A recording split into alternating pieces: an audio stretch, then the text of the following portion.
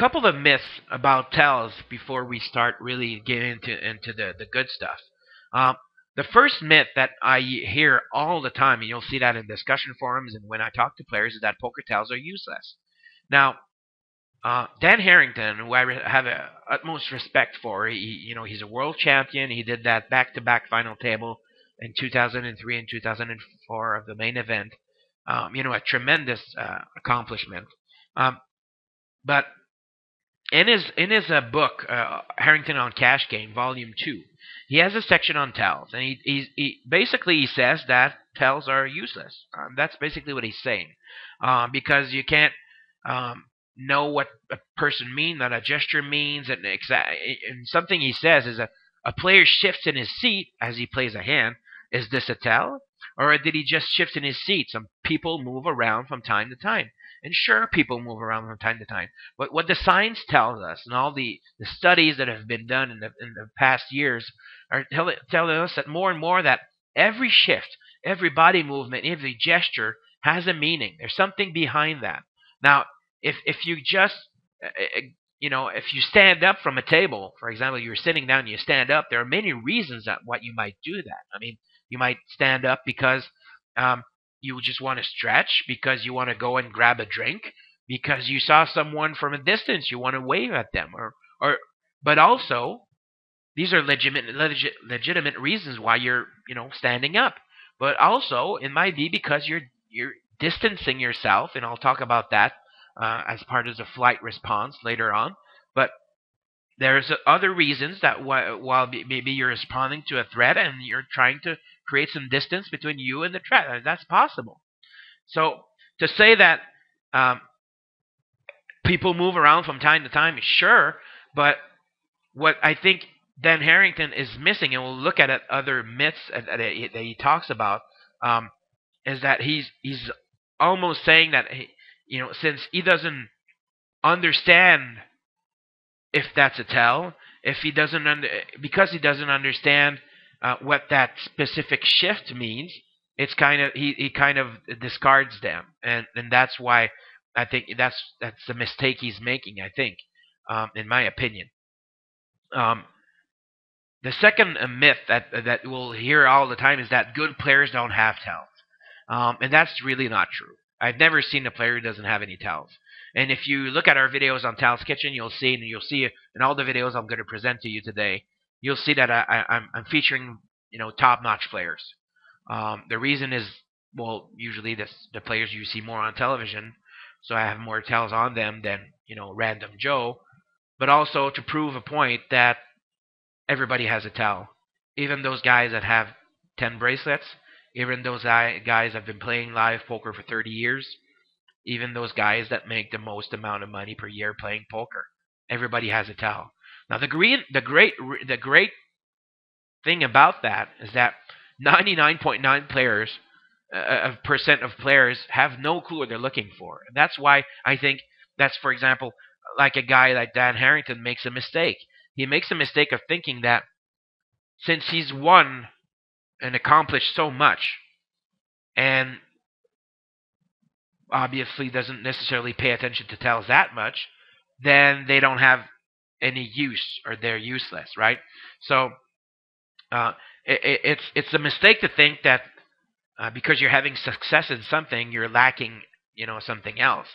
You might be lacking. You're not lacking something else. So I mean, and I've heard past world champions say that good players don't have tells. They're good at hiding tells, and that it's more important to pay attention to hand ranges and all that stuff. And as far as good players not having tells, that's total crap. Everybody has a tell. You just have to know what to look for, and most people don't. So myth number 3 is a gesture or a tell, an expression, real or deception. So Harrington goes on to say, some of your opponents will actively send out false tells. Can you tell the real from the fake? You may have to observe someone for quite a while before you can sort things out. Well, that might be true. However, that's not a reason to discard tells as a whole. I mean, your worst opponents, those are who are really, really bad, will not send out false tells. Or if they do, it'll be so obvious, like the strong means weak acting, that you're going to figure that out pretty easily. And your best opponents, your toughest opponents, might have learned to hide their tells more and better. But like I said earlier, they do have some. It might take you longer to figure them out, but that doesn't mean they don't have some, because it doesn't mean you should dismiss tell because it's harder to find a tell on a good player. It'll be harder too to figure out what his hand range is, where his leaks are, and all that stuff. And when someone's good, it'll take you, a longer time to figure out his game and how you can exploit it.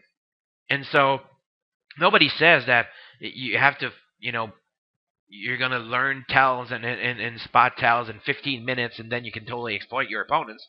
Some of your opponents will take longer to see. But, when we play sessions of 15 hours, when we play multi-day tournaments, and if you're on the circuit and playing against the same players over and over again, you're going to spend a lot of time with them. So why not, try to find out what their tells are?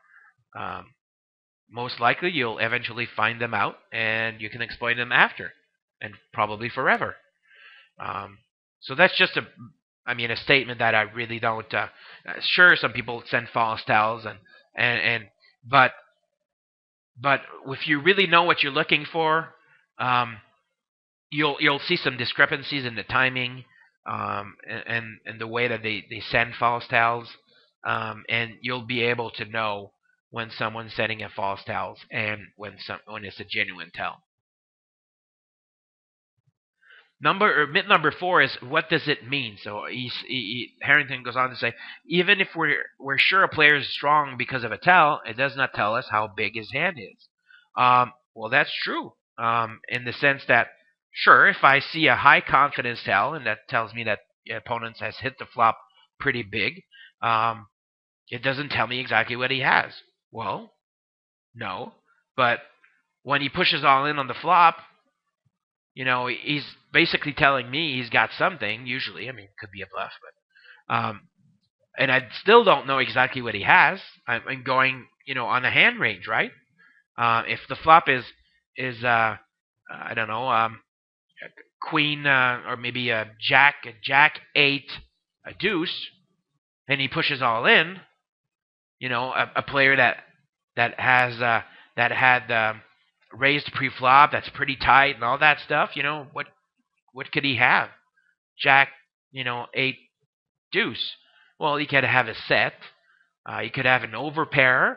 You still don't know exactly what he has. You're still not sure that he's got, those exactly what hands he has, but, you're pretty sure that he's got a pretty strong hand. Well, it's the same thing with tells. You'll get it. If you have a tell that it tells you that your opponent is strong or that he's bluffing, it can totally help you narrow his hand range. And even if you can't pinpoint to exactly the cards he has, that doesn't mean you have to dismiss tells, as a whole because of that. It's just, one more piece of information at your disposal that you can use to figure out, what he has. Say that same player pushes all in, and you think that, most of the time he's very strong. Sometimes he'll be bluffing. Well, if you pick up that tell that tells you he's strong, then you can disregard the bluffing part, and that gives you a lot more information to play against it.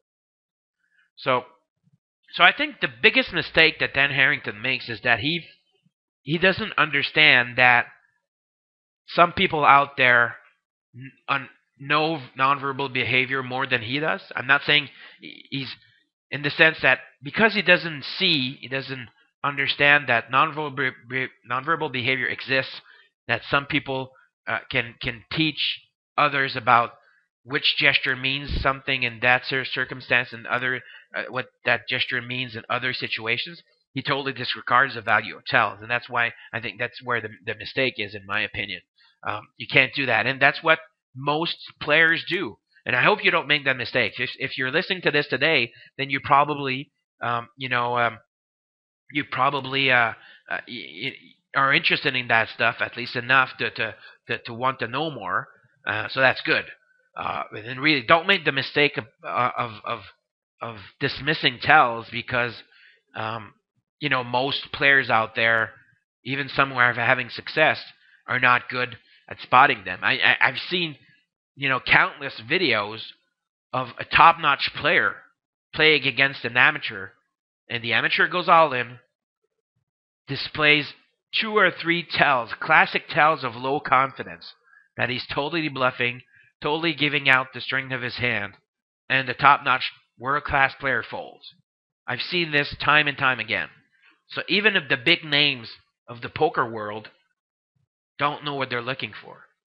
So in a good sense, that's a good news for you because you can you can really get an edge over your opponents in that sense, but also be one of the very few that get tells, in general.